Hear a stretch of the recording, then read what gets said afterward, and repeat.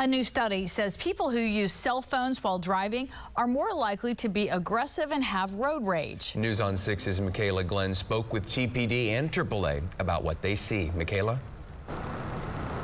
Dave and Leanne, good morning. They say several things can lead to aggressive driving, but there are things that drivers can do to prevent it from becoming dangerous.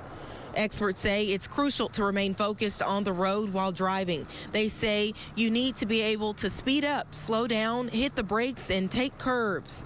Lieutenant Stephen Flory is the head of TPD's traffic unit at the Gilcrease Division, and he says talking or texting takes your attention off the road. Rylie Fletcher from AAA says road rage is also a problem, which consists of excessive speeding, weaving in and out of traffic, and tailgating. She advises drivers not to correct the behavior of other drivers because it can lead to more aggression, even violence.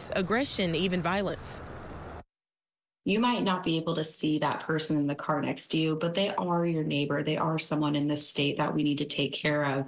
Make sure you're extending them the courtesy of being a safe driver, following the speed limits, following traffic safety rules, making sure that you're keeping them safe because they very well could be your neighbor.